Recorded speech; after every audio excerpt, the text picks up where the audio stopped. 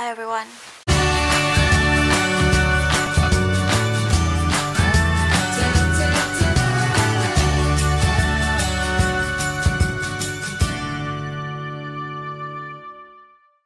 Okay, hi everyone. So here's first video of the year. Happy New Year everyone. Happy 2017. And it's a little bit weird because I've not been doing this kind of video. I've not been talking to you guys for quite some time. Yeah. I wonder if how many of you are still watching my videos, but if you're watching, thank you very much for watching my videos. And I am trying very hard to do more videos and update more regularly. And I said that I would update my vlog videos regularly, but it has been quite difficult for the past 1 month when it was after my holidays and then work came up and everybody, it's like a Christmas season, so everybody was like very busy and that kind of thing, including me. So yeah, but I will try my best to update my videos more often, more regularly, at least once in 2 weeks or at least twice a month, that kind of thing. I'm trying. Okay, but anyway, so here I am now in Paris, and I'm not too sure if you can see, but there is the Eiffel Tower. Yeah, there's a little tip of it. And I am here in my room, and guess what? I have the this is my first flight of the year, my first pattern of the year to Paris. First pattern of the year, and it is to Paris. And guess what? They lost my luggage like yesterday. Yes, but as you can see, I got clothes to wear and like I'm quite well prepped up with at least basic makeup on. Yes, they found my luggage very long later. Very long. Yeah. So the story is like we landed about 3 o'clock in the afternoon and we waited for our luggage and all the crew luggage came out, that kind of thing. And they just not mine. Yep, so we went to report it, yada yada yada, that kind of thing. So we waited very long, and so all the other crew left, and we just have to wait for the next flight's crew to came. They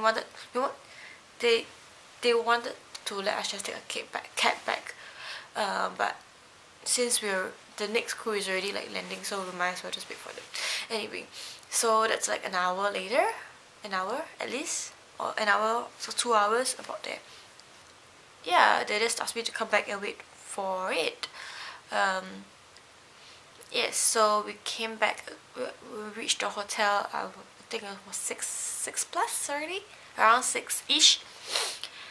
So no choice, but life has to go on. So thankfully for my other Japanese crews, they they gave me a lot of like sample stuff that can like makeup remover, facial wash, that kind of thing, like basic stuff that I need, so I can still wash up and like stay in a hotel. And thankfully I have a very nice junior. Yes, so he helped me to go out and get food for dinner. My nice junior helped me get food from McDonald's, although my New Year resolution is not eat junk food, but then again there's no choice. So a Big Mac. Actually, to be honest, I don't remember when's the last time I ate Big Mac.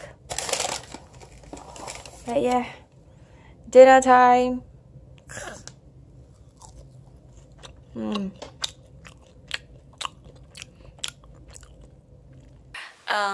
Because I can't go out, I've got no clothes, and it's like -3 yesterday.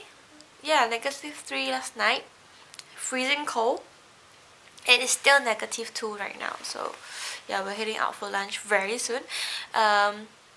Yeah, so we waited and waited. I was like so tired. Can you imagine after like a 12-hour flight and waiting at the airport for another 2 hours? So that's already like 14 hours before work. You still have to wake up like 2 hours before. I mean, like go to work 2 hours before. That was like 16 hours. Then you have to wake up another 2 hours before work to prepare, so that's 18 hours already. That's almost a day gone. Like almost, yeah. And like so tired, so I came home. I came back to my hotel room, and it seems like they were mocking me because they could only give me 1 bed, and usually they give me 2 beds. So I'll put my check-in on 1 bed. But yeah, so yeah, washed up, and hope for the best. I was so tired and I don't have my phone charger with me, so I was like, please, please, please, if you don't call my handphone, please call the hotel, that kind of thing. So I was like, okay, but I was like so tired, so I was like napping in just a towel because I've got no clothes. It's like freezing cold, and I only have a towel and my uniform. It's like, ugh. Yeah. But yeah, thankfully my junior got me food, so I didn't starve.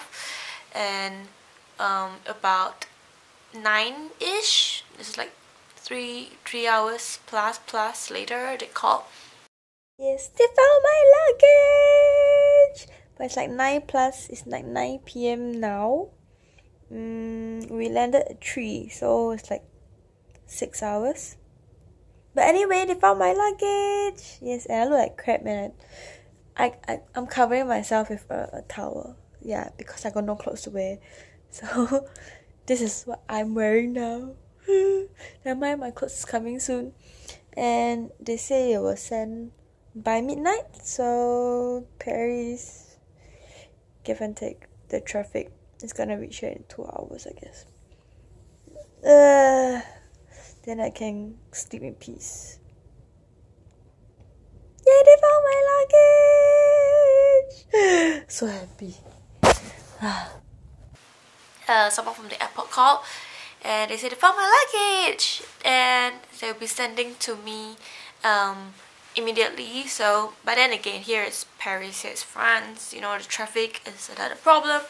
So by the time I got my luggage, it's already like 11:30 PM.